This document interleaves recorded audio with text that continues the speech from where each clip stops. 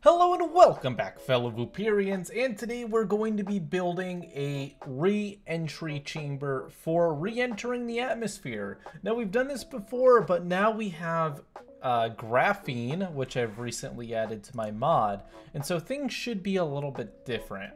So if you're wondering how we simulate this, it's quite simple. We have whatever our pod is for re-entry, and then we have clone with plasma, and we have the plasma get blown in the same direction as our pod, like so. This simulates re-entry heat. As you can see, there's a whole lot of it here because this is actually a little bit more intense than it would probably be. Generally, we mix the fire together with the plasma, a little bit less plasma, a little bit more fire, gives it a little bit more of a realistic simulation rather than it being like 8 bajillion degrees. All right, let's see how this does. So as you can see, it definitely is able to handle a little bit of it, just a massive brick of titanium. But there's definitely damage, and the titanium is heating up. I mean, you can't see it glowing quite yet, but any moment now we are going to notice, I mean, this over here is definitely melting, and we can actually see that there's some damage. If I switch over to the nothing display, you'll see that little bits of the titanium are moving around. They're being pushed up around the side. And if we just increase the amount of plasma by a tiny bit, let's go ahead and add one more clone for plasma. We're going to see that, yeah, just adding a tiny bit more plasma makes a huge problem. Look at how overheated this is, 1,000 degrees. And if we add one more pixel of plasma, it's now beginning to melt through. So if you had a person inside of here, it would not be a good time. Not at all. They would definitely die. All right, so I've been thinking about how to actually design this to be a little bit more effective, and here is what I have come up with. I'm building a little bit of a nose cone here out of graphene, but what I'm going to do is I'm going to, right at the front here, I'm going to go ahead and I'm going to put freeze powder just to try to get rid of that first line of heat that's coming in. We can kind of try to fight against it, and it has a little bit of time to build up that coolness, so our cooling system is able to kind of prepare. Also, if for some reason the graphene melts through, it'll at least give it a second before things go really wrong. So now what we're going to do is we're going to actually go invert a little bit, because we want to make it so that the flames are going to go around and not touch the titanium. We've already discussed that, but then we're going to go ahead and we're going to do this. We are going to have a completely air gapped here, and we're actually going to air gap it from this graphene here as well. We don't want it to be touching because we don't want any heat going into this chamber.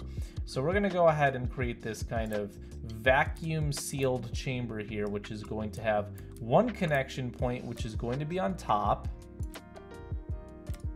So on the top of this, it will be connected. This is actually what's holding it. To be realistic, we'll do 3 little connections here to really hold it, because it has to be able to hold the weight of a person. All right, so now this gap here should technically be enough to prevent too much heat from moving through. And even if that is the case, after that, we're gonna put an insulation layer on top. I'll clean this up by hand in a moment. Oh, that side actually went perfectly fine, but this side just had to be a little bit stubborn. All right, so now we've got this insulation layer inside of here, and then I'm going to go ahead and I'm going to have another layer of titanium. This layer of titanium has a very specific job, which is if something is to go horribly wrong, at least we aren't going to expose them to the open atmosphere. And then inside of here, we're going to go ahead and we are going to have our actual dude. So let's go ahead and grab our wax. now we have a new test. This one's a little bit smaller, a little bit prettier, and I think a lot more effective. All right, so now I'm going to remove a bit of this graphene because I do feel like this is kind of an absurd amount. And I'm going to do it like so.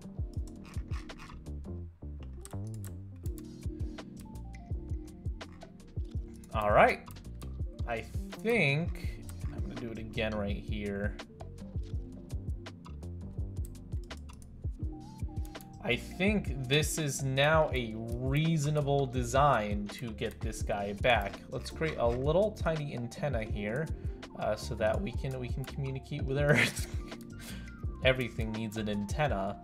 And then let's go ahead and get our clone and see how this fares. I know. It's beautiful. It is a beautiful design, and we're using several physics cheats here, like having this vacuum sealed chamber around it to try to give him the best chance possible. The absolute best chance of survival. Head on, extremely fast, bring out the oxygen and the hydrogen. All right, we can see that our aerodynamics are working pretty much as we had planned. For additional simulation of this moving, we're gonna turn off the gravity because he would be moving down so quickly that it would actually be pushing up. Gravity, it would almost be like gravity is pushing in the opposite direction, but it's okay. So basically we need this air to be pushing up at him as quickly as we can get. And then the actual heat is probably going to help with that as well. Here we go. All right. So ignoring the fact that that just basically simulated the atmosphere literally exploding, here it is. Here is the result of all of that work. So what we can see is an absolutely insane amount of heat going over this front here. The graphene is hitting 900 degrees, but the outside of this chamber that he's in is only at 300 degrees, which is perfectly reasonable for the insulation to handle. And then the titanium inside is at a super safe 22 degrees. Looking at this on the heat display, you can see exactly how it's going down, where this cone is picking up a ton of the energy, only some of it's making it up here and going around and through, and that's keeping him completely safe. That's super, super good. Super good. Now, if for some reason it were to tumble, this is where we'd run into issues. If, for example, when you're playing Kerbal Space Program and your pod flips, it gets dangerous very quickly because the side of this pod is not designed to handle the heat. And it also, you can tell the amount of turbulence because it keeps bouncing back and forth like this. It's not very aerodynamically capable. It's really, really, really pushing these materials to the limit. You can see the titanium is getting very, very hot and glowing each time this happens, and the outside of the personal containment unit is hitting 600, 700 degrees. If this pod isn't made right side up soon, it's going to pick up enough heat that it's going to be over 900 degrees. Oh, really not a good time. Granted, because of how this is shaped, it should flip back, and it should flip back rather quickly, but, you know, I mean, it could actually be worse, because in the case that he were to rotate completely upside down, oh shoot, we actually accidentally got the fire inside of it. Let's go ahead and do this. If he were completely upside down, the aerodynamics are working against us now because the fire is actually being held against the surface, and it's sliding all the way down. This is kind of giving us the maximum amount of heat that we could possibly get, and it is just not a good time. And we have ambient heat on as well, which is working in our favor. So if we turn off ambient heat and give it the hard mode, you can definitely see that this is now getting extremely hot, which is not what we wanted. This antenna is actually should probably be dead by now, so I'll take that off. But this is not good. This is a very, very dangerous situation for Bob inside of there. And the temperature of the titanium here is getting to 1,000 degrees. Just pushing it a tiny, tiny bit further would be the end. For example, let's say this active freezing system, which is actually kind of cheating, weren't there. Well, now things are getting incredibly, incredibly hot. And let's say we just increase the temperature a tiny bit of this gas that's actually hitting it. And now we're looking at, oh, maybe it was hotter when it was both oxygen and hydrogen. All right, one sec.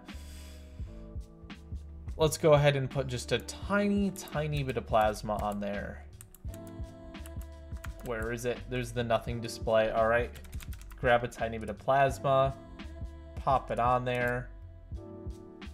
And you can see extremely quickly we are having a containment breach, which after a few more seconds, I mean, it's not the end of the world yet. Technically, he could still survive this if we're to flip back the correct way. But now we've got an issue because now the insulation is burning, and the insulation burning is going to be the end of this.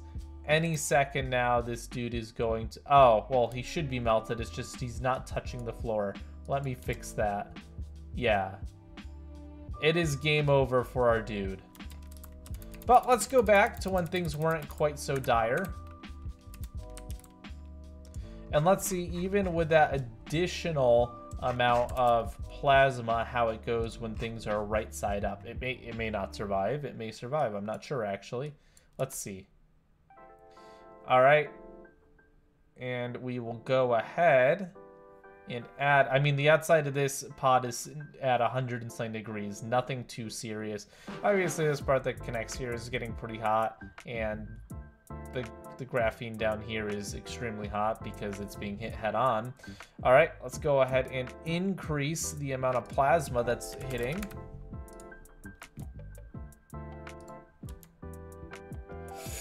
And it's definitely heating up. It's definitely getting toasty, but you'll notice that still it has not failed yet, whereas before it failed pretty much immediately when it flipped. Let's flip it onto its side, see what happens.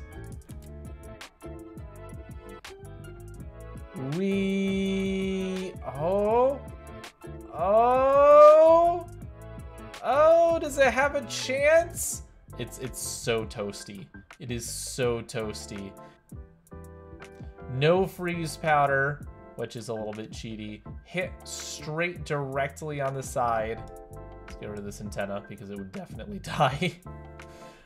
It's definitely getting more toasty than we'd want. It's at 1400, 1500 degrees. I'm honestly shocked. I'm shocked it's not dead. I would have assumed in like all circumstances that it would have melted by now. Thankfully, our insulation is doing its job, and as long as the insulation doesn't catch on fire, should be fine. So this is why we should use asbestos, because asbestos doesn't burn, and it's insulation. So darn people who banned asbestos, how dare you? I actually don't know how this is working for so long. It should be just gaining heat, because I guess there's a little bit of freeze powder in here still, but without ambient heat on, I'm actually shocked that this is not melting. It's doing an incredibly good job at not melting. Huh. Okay. Alright, I guess we just did a really, really good job. But obviously, this design here, with it hitting straight at the bottom, is just the most effective. And we can see that aerodynamically, it's not creating a ton of turbulence. The stream is completely steady, and our dude is not even close to getting burned. I mean, he's got a very, very stable situation going on here. So let's go ahead and push it to its absolute limits. Let's go ahead and get additional plasma and turn up the heat. Oh! Yikes! Oh, wow. Wow, pure plasma is just so hard to deal with. So hard to deal with. I'm curious if we did the same thing but made this entire section into graphene, if we'd get a little bit more time.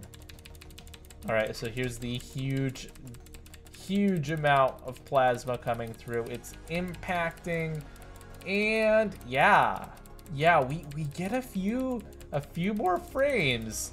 Actually, we get a bit more time before things go wrong. And then actually the cap lasts longer than the connections to the cap, and it's actually fighting hard. Look at it go. Wow. That's kind of insane. That is kind of insane. Honestly, lasted way longer than I expected, and this piece of the graphene is actually still surviving to this day. I mean, any second now it's going to burst open and this freeze powder is going to pour out, which is probably the only thing keeping it balanced right now. But very impressive. Very impressive, to say the least. Oh, shoot. I didn't mean to do that. Just a ball of graphene is able to survive for a little bit. A little bit. All right, guys. Thank you for watching these beautiful simulations. I really appreciate you watching. You should go and check out Valor if you want to go suggest something for the next episode. I check Valor all the time. It's over at VALOUR.GG. It's my social media platform I'm building with an awesome team, and you should go check it out because it respects your privacy and it is cool. Capiche? Kaposh. See you all next time. I'm out.